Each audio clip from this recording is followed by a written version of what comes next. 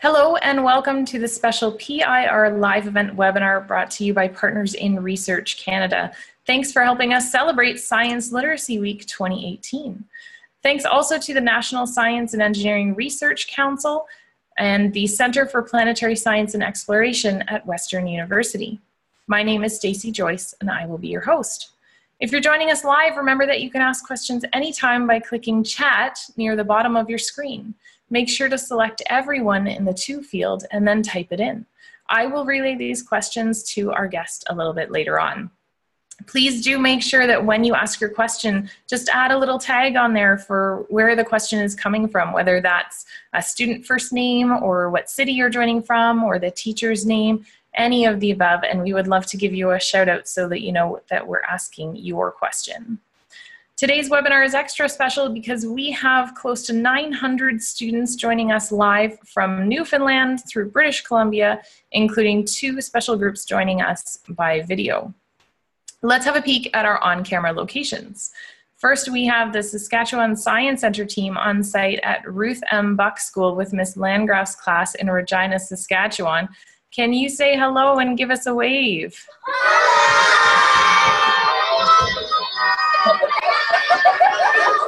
Oh, we even got a bonus floss in there. All right, well, my 6-year-old will be happy. And let's check in with the Johnson Geo Center in St. John's. I think we have a bit of a different crowd here, but can everybody give us a wave and a hello?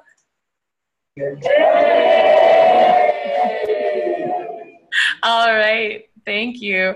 Okay, well, we also have a few other guests with us online. We have, where am I here? We have Dr. Parshati Patel. She is the Education and Outreach Program Coordinator at CPSX at Western University. She's joining us from London, Ontario.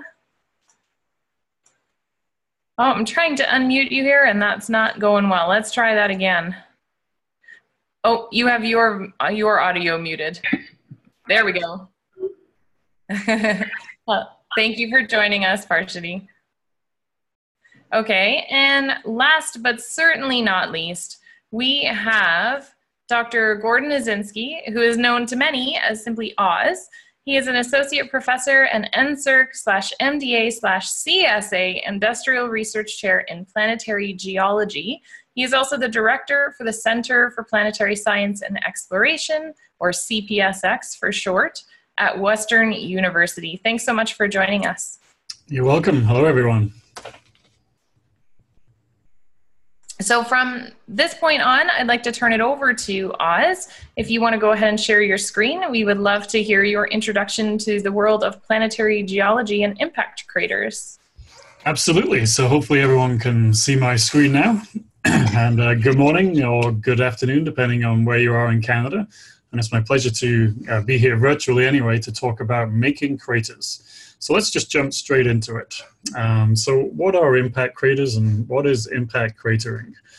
Well, we now know from a study of 40 or 50 years of geology that the moon and other objects in the solar system are continually hit by other objects out there. And we'll get to that in a second. But really the best place to look at craters and to understand craters is the moon, our closest neighbor. And even on a clear night, you'll have gazed up at the moon, I'm sure, and seen these dark black splotches on the moon. So those are impact basins where asteroids many hundreds of kilometers across struck hundreds, if not billions of years ago. And on the bottom left, you actually see a close-up of the moon, and you can see that there are literally hundreds and hundreds of impact craters. Some are small, they're quite dark in this image, and others are bigger. They have flat floors and actually have mountains in the center of them. And we can get as to why that occurs a little later on. So what forms craters? Well, we've hinted at this already. I'm sure you've all seen images of the solar system or schematics of the solar system. I really like this one from NASA because it shows, of course, the 8 planets, but it also shows that and demonstrates that, you know, space is not empty. And excuse me, I'm going to take my phone off the hook. And so here we have a comet coming in from the top right to the bottom left.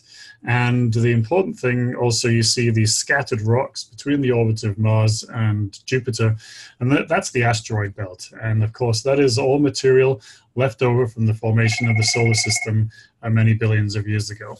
And excuse me. Okay.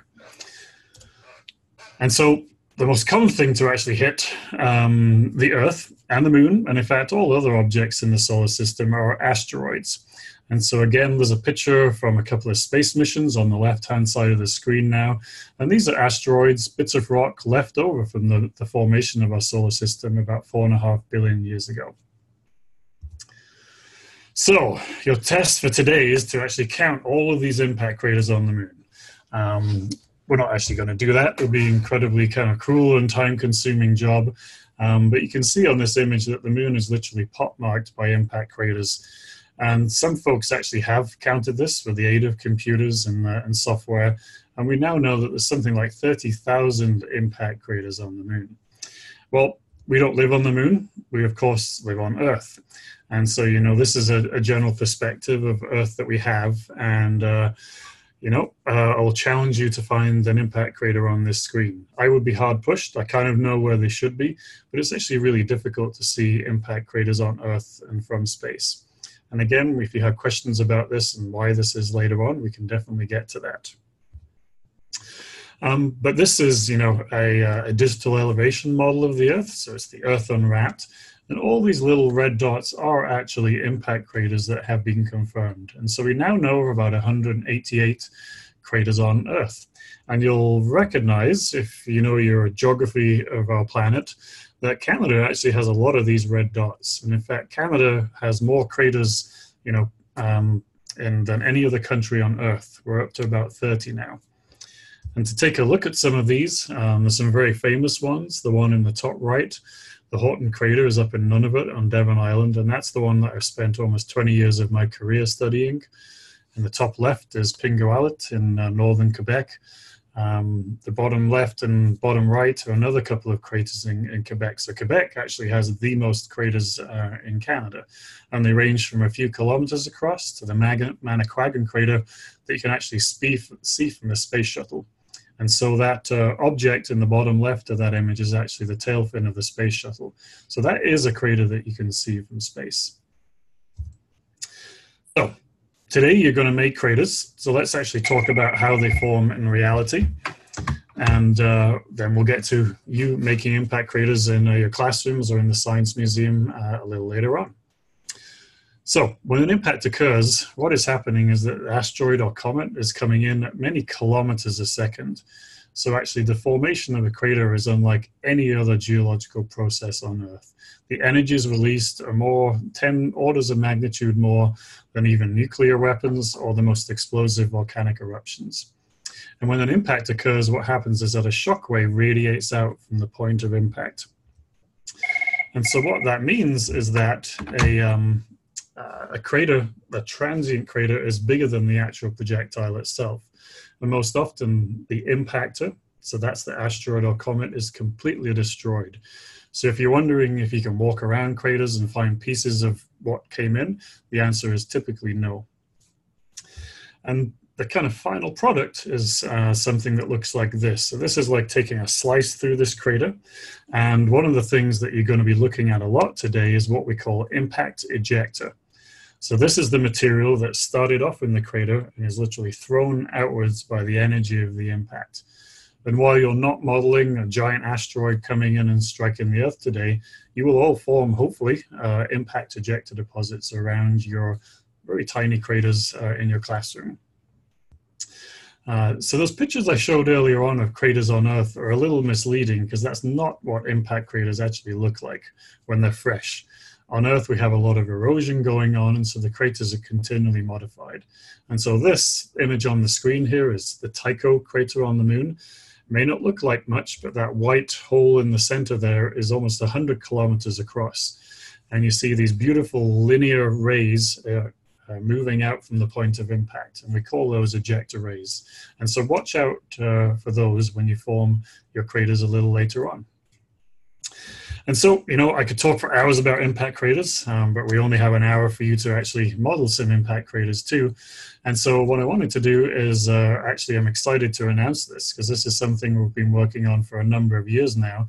And you are the first people anywhere in the world who are getting a glimpse of our new website, impactearth.uwo.ca. And on here, there's an interactive map where you can explore craters. And if you're an educator, a teacher in the Science Museum, if you go under Activities and Resources, you'll see information about what we're doing today. But you can also request rock kits, so actually rocks from impact craters, and we have some lesson plans as well. And so without further ado, we're now going to hand over to Pashadi, who's going to give a bit of a demonstration about what you're going to do today, and then we'll hand over to you all. And so I'm just going to stop sharing my screen and hand back to Stacy.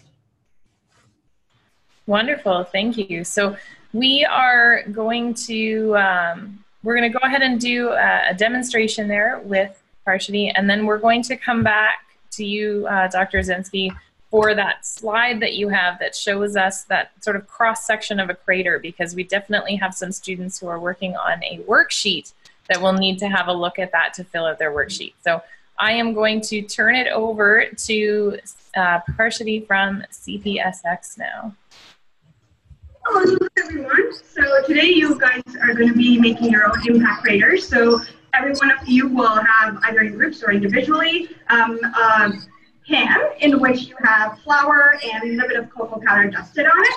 And what you will be doing is you guys will be using different impact tours. So I have a couple of different objects right here with me that I'm going to be using as impact tours. So it can range from golf-sized balls to hockey ball or anything in between. And basically, I'm going to be using a golf ball to demonstrate what you guys will be doing.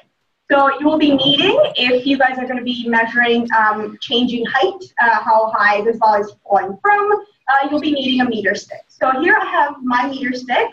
What I'm going to be doing is I'm going to be measuring my height.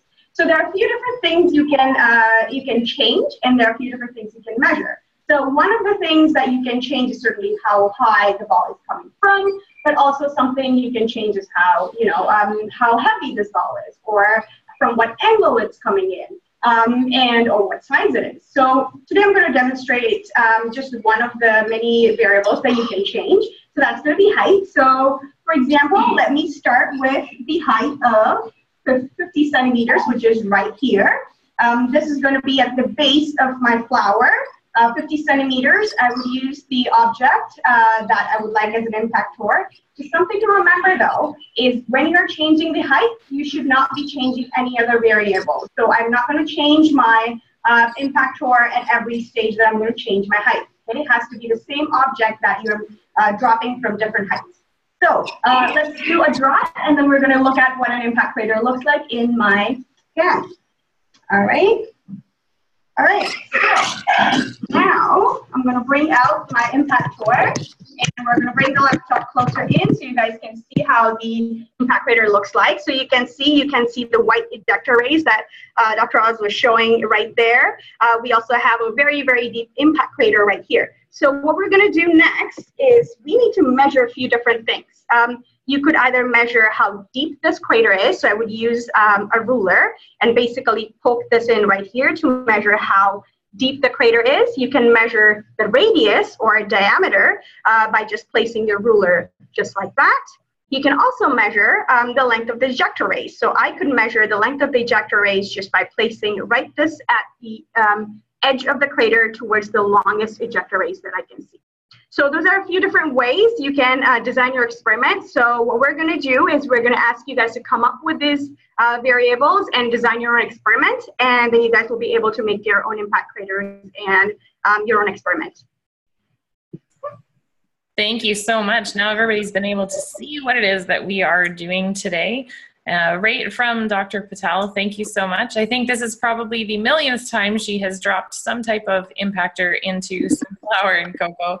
But now the next thing we have to do is we're going to do sort of two things at once here. So I am going to invite Dr. Osinski to share his screen again. If you would go ahead and share with us that slide of the cross-section of an impact crater. Okay, so. And what we're going to do is, thank you, that's perfect. So I'm going to go ahead and mute you again so you don't have to worry about making noise.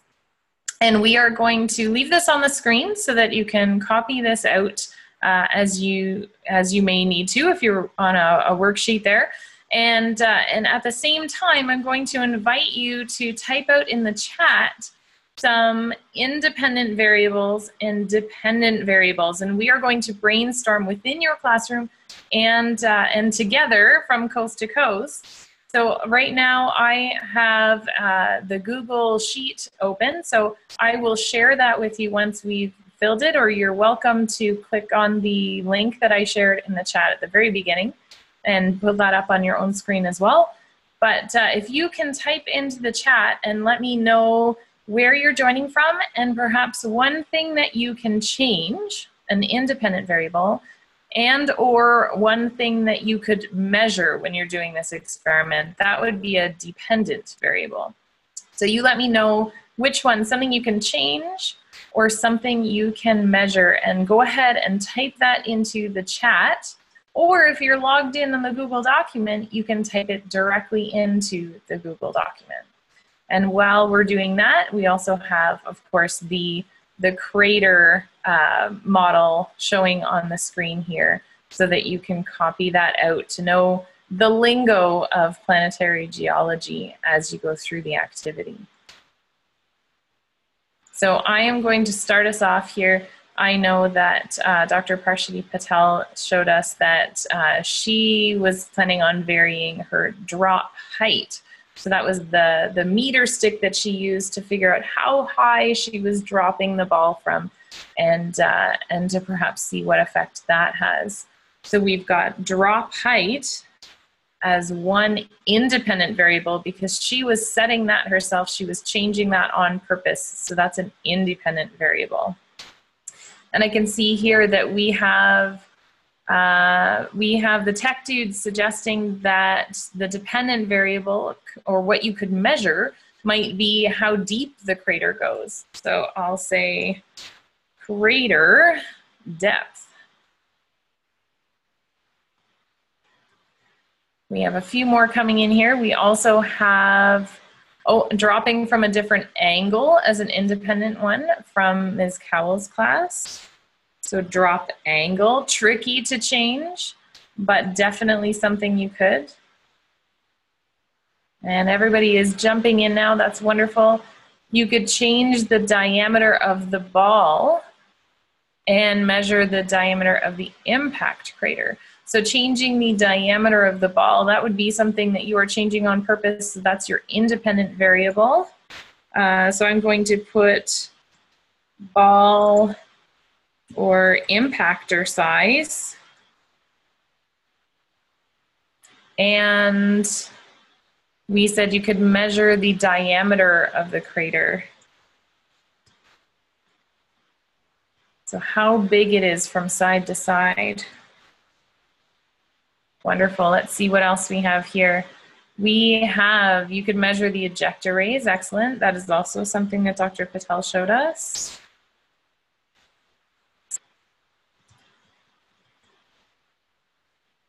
That came from Ms. Baudouin's class, or Baudouin.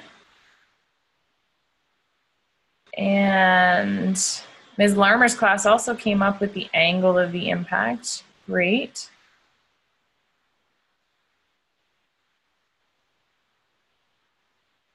Oh, we have one here that is the speed. So instead of dropping, if you were to accelerate the impactor toward the surface.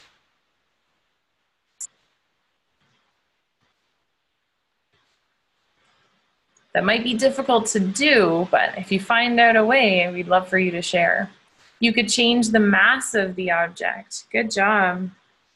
The mass of the impactor.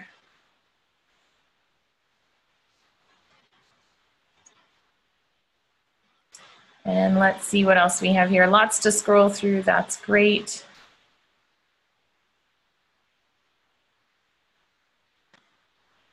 Oh, I like this one. Ms. Cowell's class is thinking outside the box here. They're wanting to change the experimental setup and maybe change the ingredient you're dropping the ball into. So what if the surface isn't made of flour? Maybe it's sugar or chocolate chips or ice or slime. I love who came up with slime. So you could change the surface materials.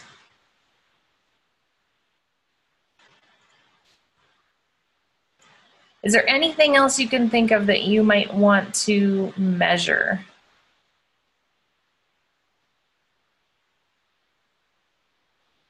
Oh, that's an interesting one. Mr. Scott's class says you could find out the terminal velocity by using a sphero. They have a program to measure speed. So you could drop a sphero in. Hopefully that wouldn't ruin your sphero, dropping it into some flour. Hopefully it's nice and sealed up. Oh, the shape. Ms. Lillycrop's class is suggesting we could change the shape of the impactor.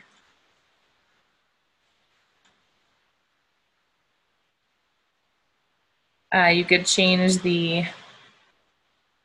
depth of the surface. See if that has any effect. All right, we've got lots of things here. I hope you have lots as well. I am going to check in with Dr. Parshati Patel because I think she's an expert on this. What are we missing, Dr. Patel, for things you could measure? We're a little low on things you could measure. We've got crater depth, crater diameter or size, and ejecta ray length. Are we missing anything?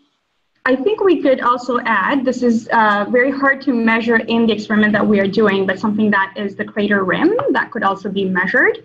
Luckily in our demo, we were able to create a little bit of crater rim. However, it's not very consistent with the experiment that we're currently doing. But that's one of the other things you could measure as well, is the crater rim. And so where would the crater rim, where would you measure that against? Is it the surface of the cocoa?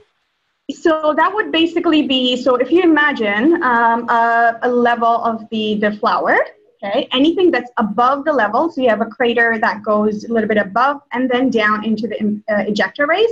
So that level that is just a little bit above the level of the flour is what we would call the rim height. Okay, wonderful. All right, so I think at this point, what I would like to do is set all of our students to going ahead and deciding from our list that we have together, or possibly from their own list. Maybe you've got a list on the board in your class, or you just already know what you want to investigate. I'm going to ask that you begin your activity now and decide what you're going to change in your group and what you're going to measure. And we'll see what you come up with for how your independent variables change your dependent variables, how they are linked. So we're going to go ahead and get you to start on that. And then in the meantime, I will share that list on screen so you can refer to that. And we might pop on with a few questions. And we're certainly going to check in with our on-screen locations and see how things are going there. They can show us what's happening there. So for now, Dr. Osinski, if you could stop the sharing of your screen, I will then share the list that we came up with together. For anyone who's not signed into the Google Sheet, there it is for you. And if you do have something to add, feel free. You can click on, I'll put the link here again in the chat. And that way you can click on there and add it if we've missed something that maybe you are investigating in your room.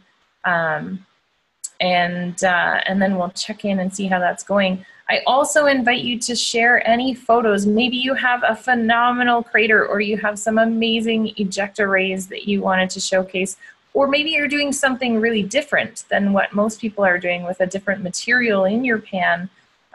We would love for you to share some photos, and you can do that using Twitter is probably the best one, with the hashtag SciLit. So I'll put that hashtag in the chat as well so that we can all share the fun things that we are doing together today.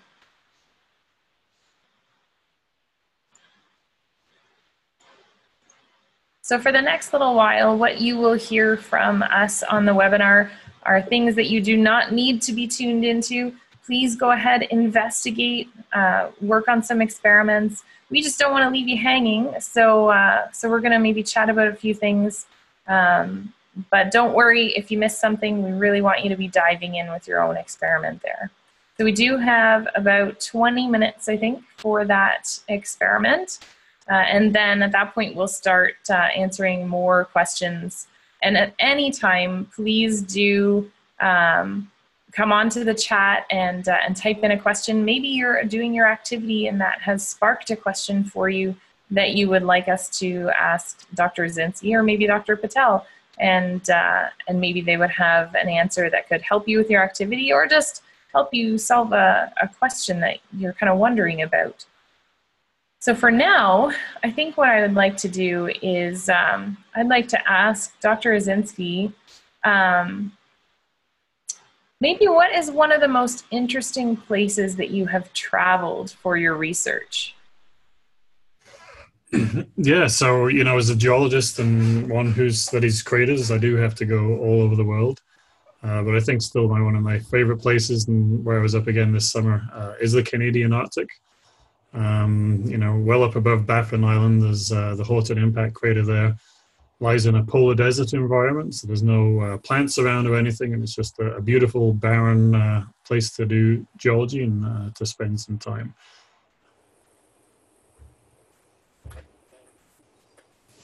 Oh, I think you have muted, Stacy. See, I told you I would forget at least one time.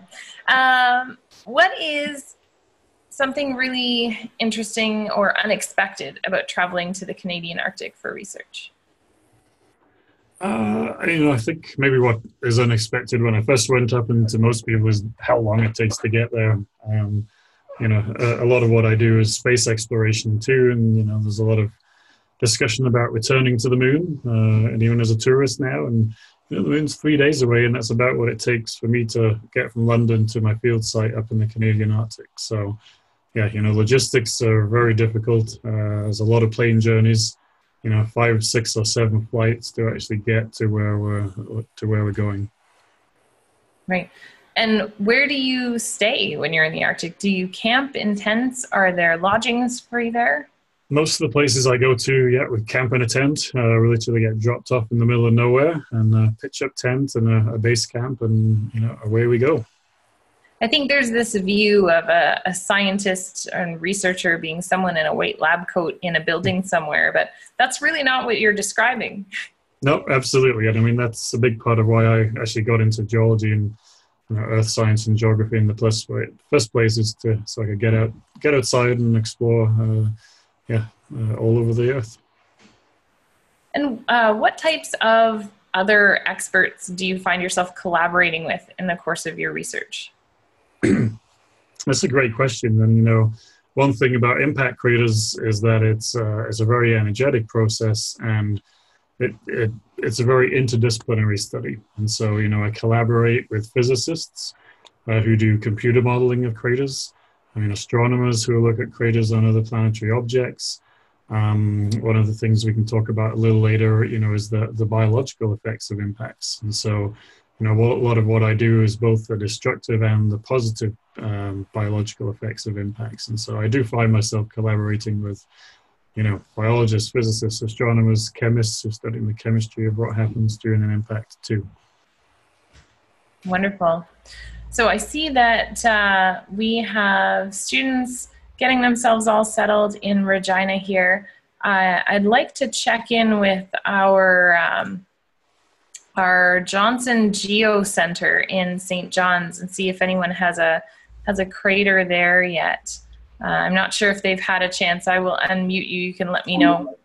How's it going there in St. John? Oh, it's going great. We got plenty of different activity, different impacts have been done. I'll just grab one of the pans.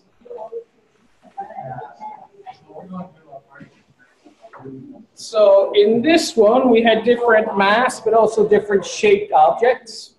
You see, we used a cubic object here, and this one was round. It's starting to fall apart because it got you on an angle there. But a lot of people here have a lot of fun with changing different shapes because I decided to use some irregularly shaped objects. And how did you find that the craters changed? What changed when you used a different shaped object? Well, you tend to not get the ejecta in the same kind of spiral shape as you saw in the big circular one there. So also it was really close to the edge of the pan there, so it's kind of hard to see some of that impact as well. But it was interesting because it doesn't really look as exactly the same because you got these square sides that aren't going to normally be in a meteorite. That makes sense. Thank you very much for sharing. I know that we are planning on, well, hello there. Go ahead and hello and a wave if you'd like. You were saying thank you. You're very welcome. I'm glad you had fun. Also, I know we're coming back to you in a little bit because you have sort of a special setup that you use, I'm aware of, for measuring angle if you're doing a different angle of impact. Yeah, so what we're going to do is I'm going to shoot a paintball gun into the bin I have over here to the side. So if you want, we can do that whenever you like. Just let me know. And I'll just have to get one of the people here to move the camera so you can see what we're doing. Okay, so we will get ready to do that in a little bit. I'm going to check in with our other classroom first and see if we have some questions. I think we'll do that probably in about 5 or 8 minutes or something like that. So we'll talk to you again soon. All right, let's check in with Miss Landgraf's class in Regina. I'm going to unmute you now. You guys look like you are hard at work. How are things going? Everybody's super busy. I see lots of meter sticks in the air, everyone measuring their drop height.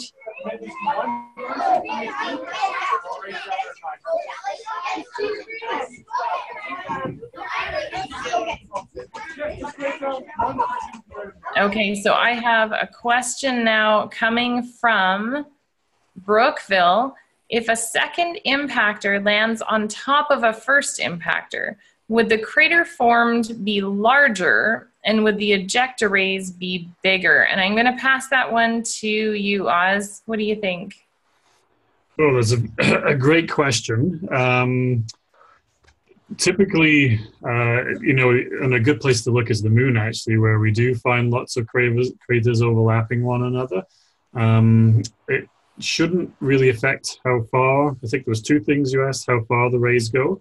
That should remain the same. And actually, if anything, if those rays go into the original crater that was formed, they actually might not go as far because they're blocked by that initial crater. And I'm trying to think, what was the second question you were asking? Would the crater be larger?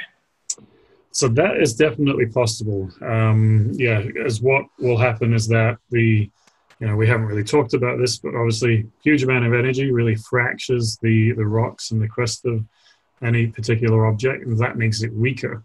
And so when that second object comes in, it could actually probably excavate more for the same amount of energy. So that's a great question, and we do think that actually will happen. Wonderful. I'm going to pause here from questions because we have a comment coming in from Cameron at PRMS, just wanting to say that they think science is really awesome and all science is good science. Also, good job to everyone involved for this really awesome event, and a big thank you. So I wanted to pass that on because I know a lot of this event is the time that Dr. Osinski and Dr. Patel have taken to let us know a bit more about planetary geology. So just passing along a thank you from one of our students. Well, thank you. Totally welcome. Let's see. So I'm trying not to ask too many of these questions that basically ask, if we change this, what would it do to the crater? And so I want to give some of our classrooms a chance that they might be investigating that. So I don't want to give them the answer yet. I want them to do their experiment and see.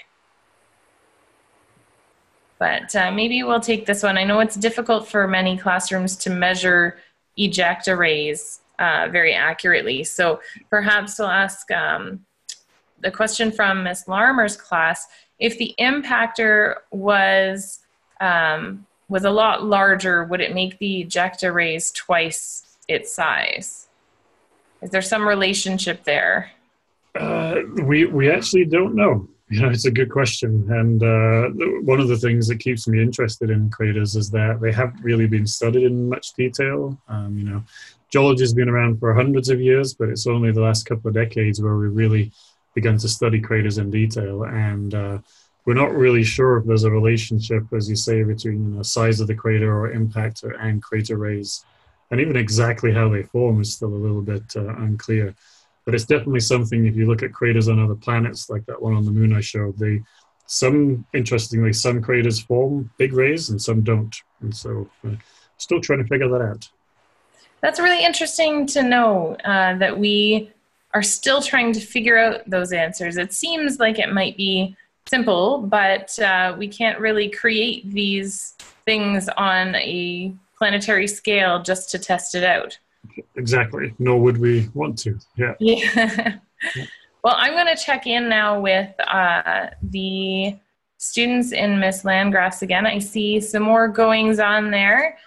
Hello to Miss Landgraf's class.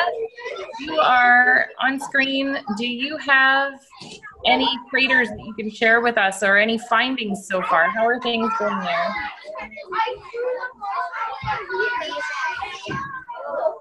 I have a feeling that everyone is so involved and it's loud enough in the classroom that they might not be able to hear us right now.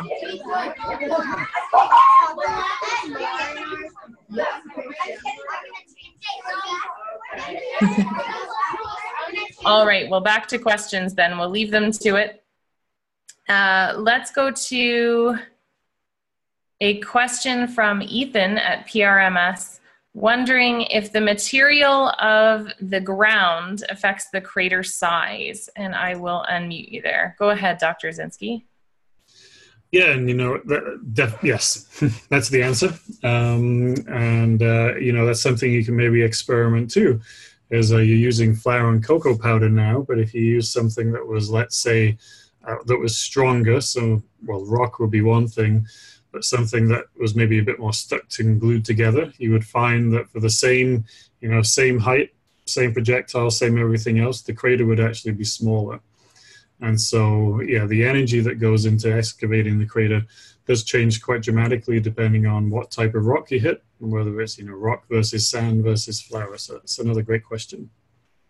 So we're creating in this experiment a really nice uniform surface, and so the crater, if you're using a symmetrical impactor like a ball, seems to be very symmetric. Are there examples where maybe the ground surface is not so uniform and that's affected the attributes of the crater?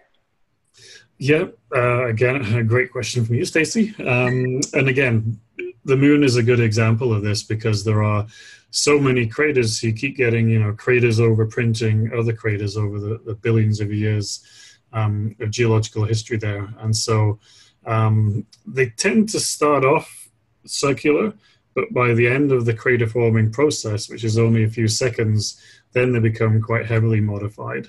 And you know, there's a great example on Mars where the crater formed on the edge of Valles Marineris, you know, like the Grand Canyon of Mars, and essentially half the crater just fell into the canyon, and so you only have half left. And so, yeah, the topography and whether you're into a mountain versus a flat slope definitely will change the shape of the final crater.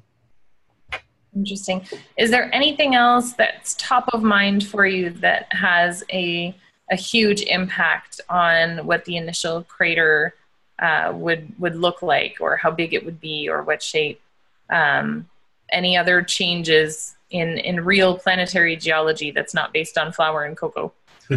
No, I mean, the biggest influence is actually the angle of impact. And so we talked about that, and we might be having a demonstration from St. John's a little later on, it seems. But, you know, slope is one thing and how rough the surface is, but the biggest thing is angle of impact. Maybe we won't give the game away in case we look at that a little bit. Okay, so we'll come back to that one. I'm just going to give a heads up to those at the Johnson Geo Center. I'm going to come back to you in a quick minute here, and hopefully we'll be able to do the paint gun or the paintball gun demo with an angle there. But before we do that, while I let you get set, we have a question from Brookville wondering what is the largest crater that, maybe the largest one on Earth and then the largest one we know about? Sure. Anywhere. Yep. So there's 3 big ones on Earth. The biggest one we estimated about 300 kilometers across, and that is in South Africa. But actually, the second biggest one on our planet is Sudbury. So I don't think we have any people dialing in from Sudbury today in Ontario. But the Greater Sudbury is actually within what was once about a 250 kilometer diameter impact crater. So, I'm here in London, Ontario right now, and so that would be a big hole in the ground between, either here or Windsor and, from here to Toronto. In a solar system, there's a bit of a competition about which one's the biggest, because they actually get really hard to measure when they're that big. But, 2,000 or 3,000 kilometers across, there's some examples on both the moon and Mars that, it's a bit mind-boggling that you would have a crater, 2,000-3,000 kilometers across, but those are kind of the record holders. I'm trying to think, that must be larger than a few countries on Earth. Yeah, I mean, maybe not quite Canada, but all of Western Europe you could put in one of those craters for sure. All right, so let's check in now and see if we can get any clues about the angle of impact. We'll check in with the Johnson Geo Center in St. John's. How's it going there in St. John's? Hello, we're good. We're having a deep conversation with some of our visitors here. This is what happens with science. Are we all set for that demonstration? Yes, I'm going to just ask one. So what I'm going to do here is I'm just getting my paintball gun ready. I think classrooms across the country are jealous right now. Yeah, grade 9s become very easy jobs. So first of all, this is now a loaded weapon, so let's point it on the floor. I'm going to ask one of you if you could just take the camera and kind of point it at that area over there. You're not going to be able to get too close. Maybe I'll bring it over with me. If you Tell me if I've got near that area, because I can't down tell. a little bit. Down. There we go. There? All right. So what we're going to do is I have the same flour and cocoa that you guys have. And what I'm going to do is I'm going to bring it a little bit closer to the wall.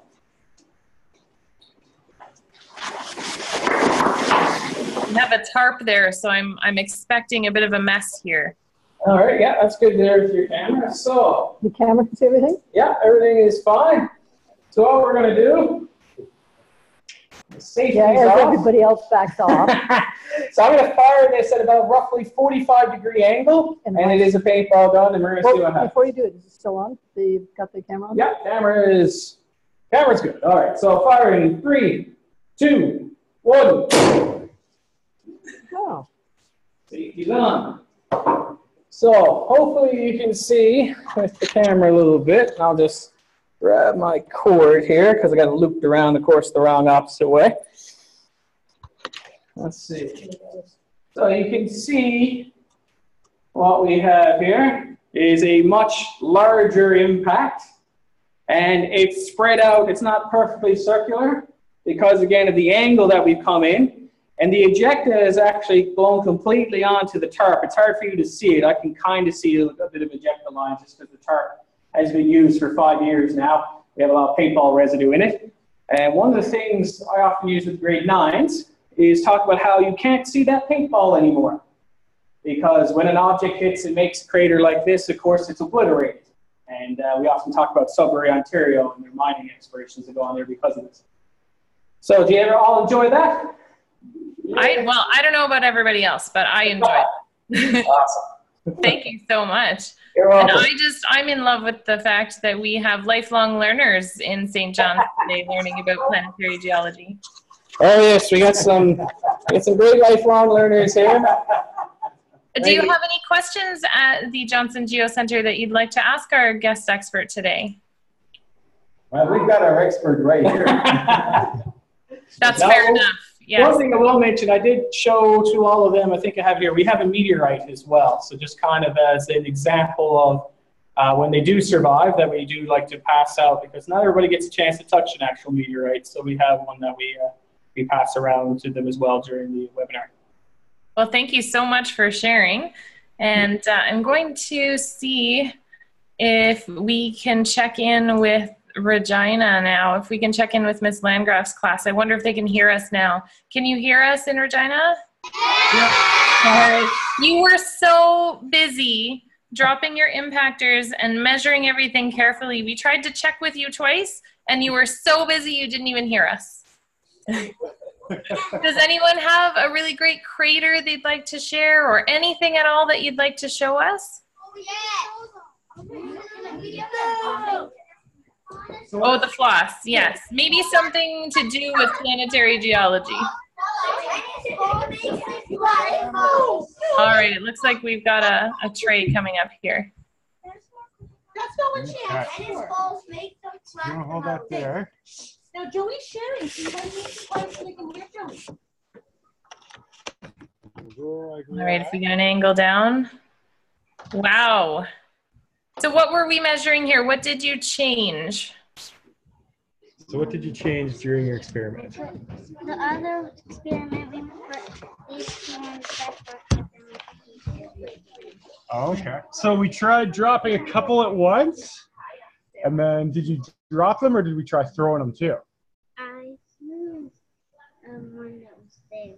We threw the one that was there. So even though this one's a lot lighter, since we threw it, it still made a pretty good sized crater compared to the heavier one. And there's cracks in it too, yeah. Perfect. That's excellent. Thank you for sharing. So what things did we change in the room? What did students decide to make their independent variables as? So what did we change? Yeah, Jackson? I changed the speed of the ball.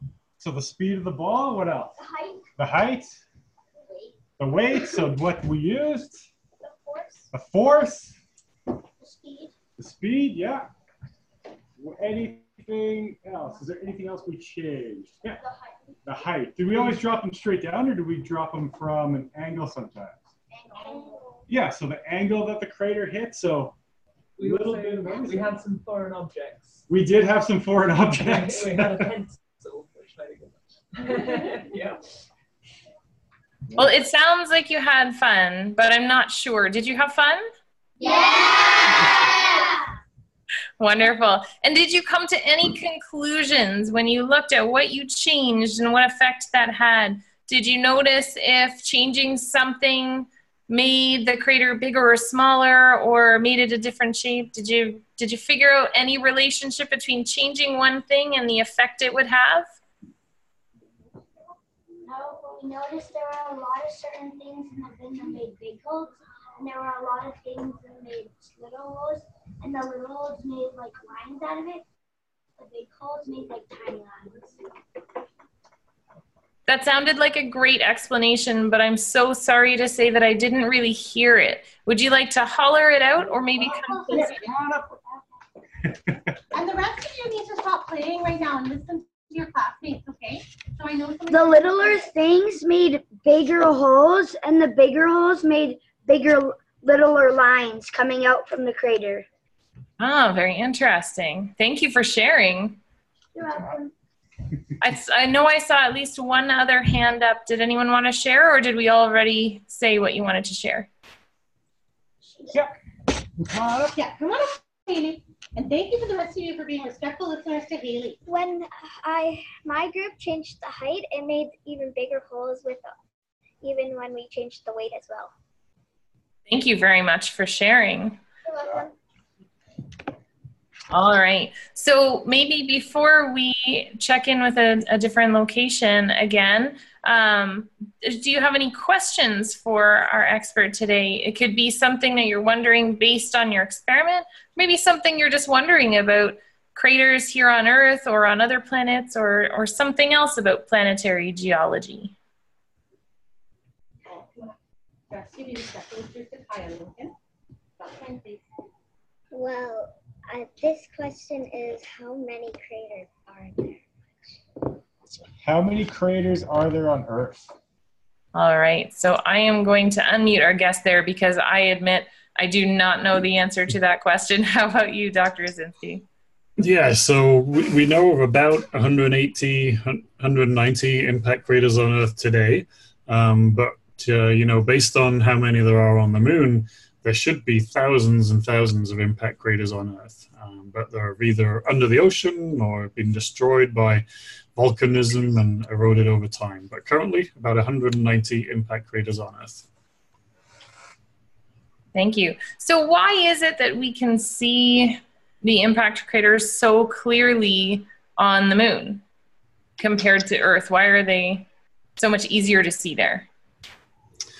So they're easier to see on the moon because they're better preserved. And again, it goes back to we actually use craters to give us some understanding about how active a planet is. And so, for example, there's the moon of Jupiter, Io, and we've not seen a single impact crater on that planet. And essentially, the laws of probability are that every object in the solar system, you know, should be hit at approximately the same rate. And so it turns out Io is actually the most volcanically active object in the solar system. So there's volcanism continually happening. And so it's not that impacts are not occurring. They are occurring, but they're getting continually erased. Whereas on the moon essentially stopped being active about 3 or 4 billion years ago. And so, you know, there's a bit of rock out there and things keep hitting the poor old moon and the craters just keep building up and building up. I see.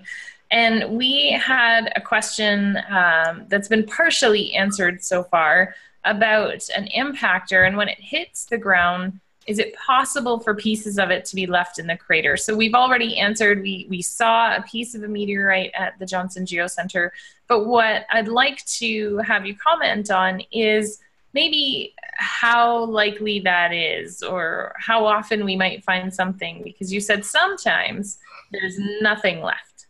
Yeah, and so I would say most of the time there's nothing left. The only craters in the world where we found bits of the meteorite left are fairly small.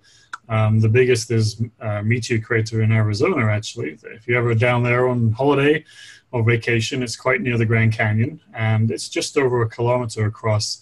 And there were, before people picked them all up, lots of bit of the meteorite around.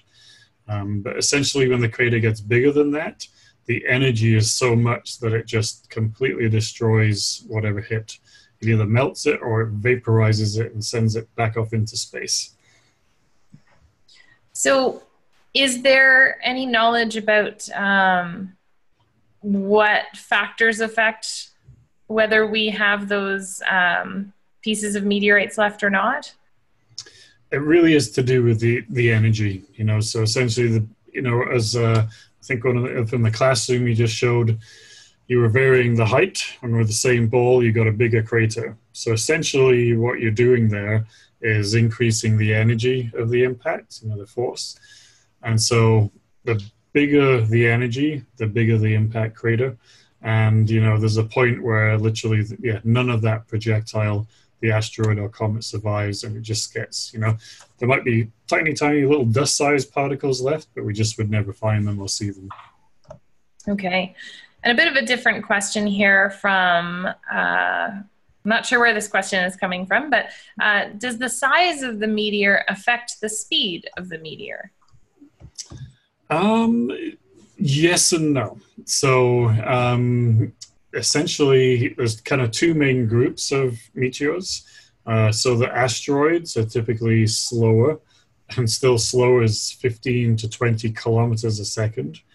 And the comets tend to be upwards of 70 or 80 kilometers a second. And so, there's kind of 2 populations. And because of kinetic energy, you know, for those older students, you know, kinetic energy is 1/2 times mass velocity squared. And so you can form the same size crater from something that's big and slow as something that's small and fast. So that's kind of about how it goes. Interesting. Now, I want to go back to Ms. Landgraf's class now. I understand we have a question there. Who had a question there? You can either shout it out or come up to the computer. This one was actually mine. Adults are allowed to ask questions too. I was curious how you became so interested in impact craters. If this was something you always wanted to do, or if there was like an event that drew you to them, or how you got into it. Yeah, no, it's a great question. I would say almost by accident. I grew up in the UK, as you may tell from my accent, and I did my first degree in geology in Scotland. And then I was just looking for something different, really. I was interested in coming to Canada for a PhD and for more education, and I just literally happened across this project that was in Canada, actually working up in the Arctic and working on meteorite impact craters. And I never really knew much about them. I thought it sounded cool, and so I just took that chance and got on a plane, and yeah, and the rest is history. And I'm still studying them today. Wonderful. And we have a question now from Ms. Lillycrop's class, wondering if asteroids have anything to do with Jupiter's storm eye. Ooh, that's a great question, and it's one of those. I would say we honestly have no idea.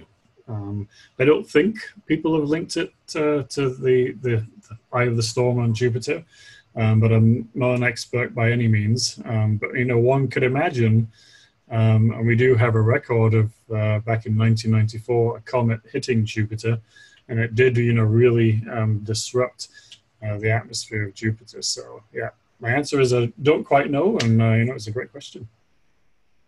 Wonderful. And what composition are the meteors mostly made of from space? That question's coming from Mr. Hughes' class. So what composition are meteors usually made of? So yet another awesome question. We know we have a pretty good idea of that now, because we find not bits of the projectile that formed craters, but we have lots of meteorites on Earth, thousands of them, that were too small to form a crater. And most of those are what we call chondrites, so they're very primitive and a mix of rock and metal. Actually, about maybe 5 to 10%. I think the one that was held up in St. John's there was what we call an iron meteorite. So that is, solid metal, solid iron metal. That's maybe 10%. And then, 10 or 20% is really a stone, what we call the stony meteorites, much like any rock that you would pick up on the surface of the Earth. Great. Now, I know we are running out of time here, but I did want to ask you today, why is it important for us to study impact craters on Earth and other planets? We've talked a lot about the research that you do and a lot about how this activity is a model for real impact events.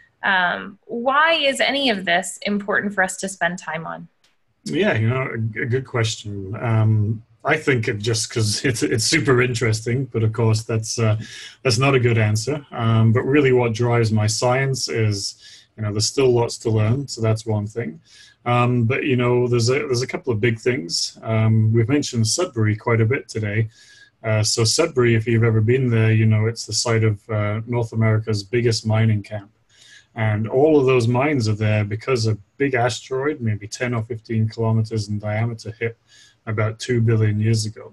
So meteorite impacts can actually generate economic resources that, help our economy.